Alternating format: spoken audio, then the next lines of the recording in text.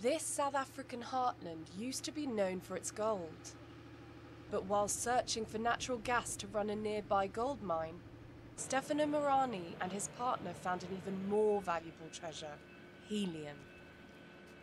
We came down, we got the gas samples, we took it up to Joburg, and that was when we discovered there were varying concentrations of between 2 and 4% of helium in our gas, and that was when we knew we had something special. What was your reaction when you found out? I can't say that on camera.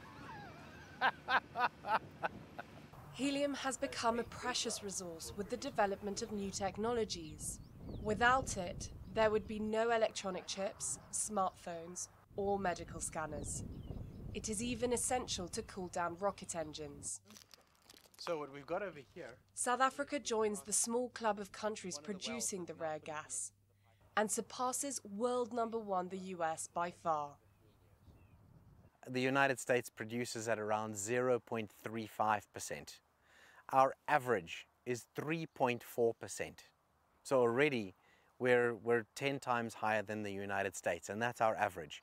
We have wells over here at 12%, which are completely unprecedented and never seen before. Marani's firm Renogen plans to build a liquefaction plant, which will process natural gas for domestic use and liquid helium for world export. The site could provide as much as 7% of world production. The extraction process is also green. Renogen does not use fracking, a controversial process which contaminates groundwater and causes small earthquakes.